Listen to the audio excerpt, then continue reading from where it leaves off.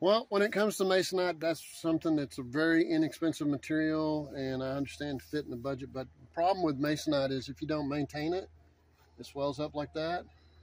This is a Hardie board band they put on to cover over the rotted area. Unfortunately, that's exactly where the ridge beam is, which carries all the floor joists and keeps this house tight.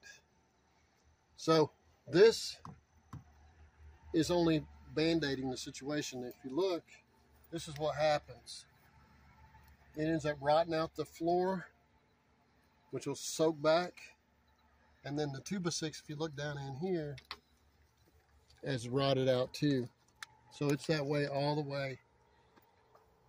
So you need to maintain, maybe every year, Masonite.